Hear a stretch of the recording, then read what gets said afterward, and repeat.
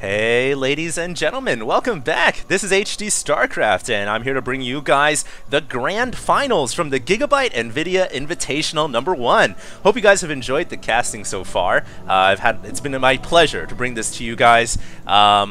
This is the grand finals, and it is a best of 5. And coming out from the side bracket here, we have Creator.Prime. He took out his own teammate Marine King to get here, and he is the Korean hope here to take out his opponent in the grand finals. And who is his opponent? Well, it's none other than Acer.Nerchio, hailing all the way from Europe. Nerchio took out another Korean, Polt, and it was actually going to be 3 Koreans and Nerchio in the semifinals. But then, you know, obviously everyone would imagine Nerchio is going to have a very hard time making it here, but he did it. You know, he took out Polt, and here he stands, a shining beacon, if you will. Perhaps not shining as bright as Stefano, but he is many consider to be the second best Zerg outside of Korea. And you know what? If he can solidify a win here against Creator.Prime, well, that just further, you know, underlines his accomplishments in the record book, in the history books of StarCraft 2. I guess there really isn't history books, it's just Wikipedia pretty much. But you know what, that's what matters, man. It's all about the wins and who's gonna take the grand finals here from the Gigabyte Nvidia tournament. Now, I actually am kind of getting these casts out here in a bit of a rush because the GSL semis are on in like literally an hour. So I'm casting this right before I head to bed, and I like to lay in bed and watch the semifinals. Can't wait to see what happens tonight either. By the way, by the time you guys see these videos, it'll probably be done already, but it is MC versus Dongregu, Byun, aka Ghost King, versus, oh god, I forgot who it was already, Seed. So it'll be pretty fun to see what happens in an hour or so. But for now, let's get back to this game here. Nerchio coming in with a scouting drone, and you know, he's just checking out to see what's going on. You don't oftentimes see Zerg players pull a drone this early on in the matchup. Oh, that's why he went for an early pool. And he went early pool gas. He's got 6 Zerglings on the way, and he's trying to make sure that the wall doesn't complete with the drone, but it was completed. So and now the Zerglings are going to have a pretty hard time getting in there. But, you know, he already made 6. There's no point in canceling them when they're this close to being done. Usually there's really no point to canceling them anyways. And he's going to get the hatchery now after the pool finishes. So it's like, wow, we just have extractors canceling all over the place, don't we? It's kind of like a aggression into expand build. It's not nearly as economical as when Zergs do the other style, when they just go pool and then hatch right after that. But the thing about Ohana is you can actually bust through the side rocks with Zerglings. It'll take a while, but it's possible, you know? Although the material is hardened quite a bit to 3 armor, so it's gonna take a very long time, and it's probably unlikely that Creator is even gonna worry too much about that. He can just put a photon cannon right there, and the rocks are protected as well. And we'll probably see that coming up momentarily. He might need to build another pylon. Does he see the rocks getting busted down? He does. He has vision of the Zerglings on the south end, trying to break through the rocks right now. In the meantime, Nerchio, you know, taking the opportunity to go ahead and double hatch. He knows that he opened up with a less than ideal build, and that's reflected in the Harvester tab at 17 under 27 right now. Creator obviously having a huge economic lead, and there it is. Creator says, well, I can just bring out a Zealot, but he gets surrounded against the jungle, and that Zealot definitely, his nickname is not Tarzan. Can you imagine Zealous just standing here? That would be the next ability in Heart of the Swarm or Legacy of the Void. They have like a shoot the rope to the trees and then down to the side. That would be pretty funny.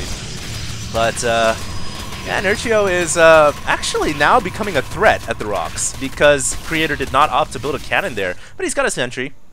And I guess the sentry is going to be enough to ward away 4 Zerglings. Obviously 2 of them dying earlier on to the Zealot. And that's it, man. That's the end of the aggression from the Zerg player. You just don't see that very often nowadays in ZVP. A Zerg saying, you know what, I'm going to try to switch it up a little bit, and instead of going for a quick hatchery, I'm going to try to attack the enemy player. It doesn't happen very often because it oftentimes fails against Protoss that can wall off so easily on most maps, this one included, even though there are backdoor rocks. So Creator really looking good here in the first game of this set. Gonna throw up 3 gateways here to back up his his current production, which really has no robotics yet, but he's going right into Twilight Council. So we'll probably see Blink Stalkers coming out here from the from the Protoss, and Nerchio right now realizing, well, I should probably bust down these rocks leading to my third, just in case I need to quickly reinforce from side to side. And back inside the home, we do have a Roach Warden coming up. It's possible here Nerchio might feel like he's too far behind at this point. You know, he's at 44 under 47 at 7 minutes and 40 seconds in. He's about the same supply as Protoss, which is never good news. But he just started his lair, so I don't think he's going to go for something like a Roachling all-in. It's going to take too long, obviously, to wait for speed, for Roach speed, so there was no reason to get the lair there if he was going to go for the all-in. And I guess now we're just going to have both these players, well, Nerchio try to re-macro. That's the case right now. He's going to try to catch back up. And I think Creator is just content to play as if the Zerg had been playing a macro game originally, you know? He knows that Nerchio's behind, and I guess he feels like Nerchio is trying to play catch-up right now. And the best way Creator's going to win this game is to just pretend like that aggression never occurred and, you know, take the high road here. He's going to go for another expansion. Kills off the Overlord to the top right as well, but I think that Overlord did see the Nexus coming in, or at least Nerchio should realize, well, the Overlord died over there, so it's likely that the Nexus is coming up. And, you know, Nerchio, I don't know, man, he's just not looking that good. At this point in the game, if, for example, he had tried to do the Max Roach build popularized by Stefano, at this time he would have about 65 drones, a bunch of Roaches building right now. He would be approaching max in about 2 minutes or so. But as it stands, he's actually pretty heavily supply blocked. Doesn't have as much Roaches as I would like to see right now. But you know, he has been able to get some things going for him. The Zergling speed, the Roach speed. It's a little bit later than what you would expect. It should have finished about a minute ago, but it's still there, and it's still quite possible that Nerchio here can make something happen out of this game. But remember, Creator's got a bunch of sentries. He went for a fast Immortal as well to back up his sentry, so he'll have anti-armor like crazy. And Nerchio here is just purely loaded on Roaches and Zerglings. I don't really know if this is going to work out too well, guys. At this point, you know, if he had done the Stefano max build, he would be maxed, but he's struggling to hit that. Even break 142 supply. He's at 115 under 142. So this is not looking good at all. Nerchio going to go for another hatchery over on the left-hand side, building more Zerglings here. Observer comes out, and Creator sees it. He knows right now that he is not facing off against any threat. I mean, if this army were to walk out right now, this Zerg army would get decimated almost instantly. Nerchio here tries to run up the ramp, but is force fielded immediately, and upon seeing that many Protoss forces with that much anti-armor capability, and little does he know, but the Stalkers are blink enabled as well. I think it's probably in Nerchio's best interest here to fall back, maybe build up some crawlers. I don't know. This is a sticky situation, and it all comes from his opening build. It wasn't that good. It didn't do any damage at all, and it just set him so far behind in this first game of the set. So I'm thinking here Creator is just going to push out, and when he does, I think Nerchio's going to be in a lot of trouble. I think Nerchio might just get crushed by this army. Here it comes, and Creator's starting to walk on the creep here. He has an Observer to lead the way, and the Tumors will get taken out. But Creator not opting to go too far on creep. Most players, when they see the purple stuff, they take, you know, they err on the side of caution. They don't want to advance on that if it might pose any risk at all to their army. And a Creator here going to go to the right, opting to go for another expansion, playing it super safe. Do note he has a Dark Shrine on the way as well, and an Overseer comes inside, but it will probably be taken or pushed away at least by the Stalkers warping in, and Nerchio now coming into the front door. Gonna go for the Forge that's researching +3 weapons, but unable to get it, and choosing to evacuate the area rather than stay behind and get force fielded and cut off, which was, I think, a good idea. But he's sending in some more Roaches, gonna try to finish it off before the upgrade finishes, and it looks like he's gonna get it if he focus fires the Forge, but he's not doing it. There we go, the Forge has gone down, and the Stalkers did not finish +3, so that is one victory that Nerchio can actually take away. That's a big one too. The Forge will have to rebuild. will have to be rebuilt. And Creator.Prime here was only operating off of 1 forge, so that hauls not only +1 weapons, but also +1 armor, or +3 weapons, excuse me. So, you know what? That was a good move by Nerchio, who has now double expanded to the left and the right.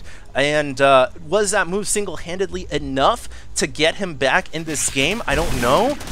His Brute Lords are really far behind. His Hive Tech is pretty far behind as well. He just started it right now. And he's going to go in. There's just so many Immortals here. And, you know, it's just purely roaches against... This is like 6 Immortals! That is insane! And the 7th Immortal coming in here. What's up, guys?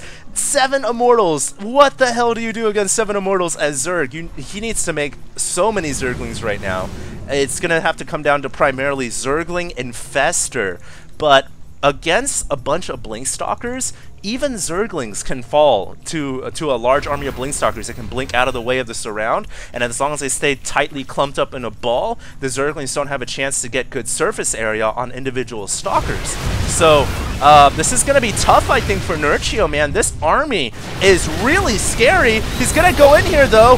Force fields are not the best. They're all right. They lock away some of the roaches. Now Infested Terran's coming in. Infested Terran's going to be huge here. But I don't think it's enough firepower for the Zerg. And Creator.Prime boldly blinks forward and knows that he's got this one in the bag, man. Oh, this is going to be rough for Nerchio if he loses like this. I mean, it's a best of 5, and you've got more chances, but Creator kind of making it look easy with 6, 7 something Immortals. That is almost unheard of. You hear of 3 Immortals. Oops, you hear of 3 Immortals, 4 Immortals, 5 Immortals, and 6, but 7 Immortals is almost... It's like a godly amount of anti-armor. That is... You could have a max army of 200 roaches, and I think 7 Immortals would give you a hard time still. And here we go. Nerchio going to come in through the right side. Doesn't want to engage both armies at once, but this left side army is starting to threaten. A couple of Infested Terrans come out to try to block the way, and Nerchio choosing to pick one off at a time, one side off at a time, which is a smart decision. Now moving clockwise or counterclockwise around the middle of this altar, but I don't know, man. I don't think he's got enough to deal with the reinforcements. He has killed off all the Immortals, and now if he can just make purely Zerglings, he might have a shot, but he's run out of fungal energy. And more Infestors coming out. He's going to need to fungal the pack of Stalkers as they're clumped up. Drones, oh, almost getting caught. Infestor, however, does get caught, and now DT's making a guest appearance in this matchup. And reinforcements continuing to stream in from the right side, and I think Creator now realizing, oh, there's a hatchery over here. Okay, let me go take that out real fast. And so he's going to come in. Wow, so many Infestors and Roaches died on the way out. Nerchio needed to rebind his rally point to the bottom right here so that his forces would clump up rather than going into that death ball. But unfortunately for him, he lost a good chunk of reinforcements there. And now, I don't know, guys, it's looking pretty grim for Nerchio. Can he hold off this attack? Even if he holds it off, he needs to save fungal growth energy for the Dark Templar. I don't think he's got Overseers anywhere nearby. He's trying to emergency morph in 2 right now. Gets a great fungal on the DTs, though. But the fungal only lasts momentarily, and the DTs will return back to being invisible. I think most of them did die, but it doesn't matter. Too many Immortals, too many Stalkers, +3 weapons against Nerchio's +2 armor. And it's just not enough firepower. Oh, Nerchio. Immortals are way too strong in this game, and I guess not too happy about the outcome of the first game of this set. But you know what? I was kind of talking a little bit about the GSL and talking about, I don't know, rambling about other things, that I missed the exact opening build from Nerchio, and I just want to see exactly what the hell he did. I guess he was confirming there it is a best of 5, or Creator was. And did he open up with a 14 pool? Yes, he did. It was a 14 pool, it looks like. And so, I guess it wasn't super early Zerglings, but the thing is, he never made the 16 hatch that you're supposed to make. When you open 14 pool or 15 pool, you're supposed to make the hatch at 16 supply. That's the optimal way to play against Protoss, and I'm just going to reanalyze this one more time and see, was there at any point, did he get his hatchery blocked, or was there something that happened? And I don't think so. He's supposed to save up money right now, but instead he ends up saving up a bunch of resources for... I guess he thought, since he had sent out an early drone scout, that maybe he could prevent the wall from being blocked off and he could leak in there with Zerglings. But then as soon as the wall was complete, completed, he said, "Oh, well, now I'm gonna have to make a hatchery." So, all right, it was a nice try by Nerchio. It would have been a grand scheme if it had worked out. It would have been glorious, but it's very hard to block a probe from building, finishing off the wall. But anyways, guys, I'll see you guys in the next cast, and it is time to find out who wins in Game 2. This is HD, signing out.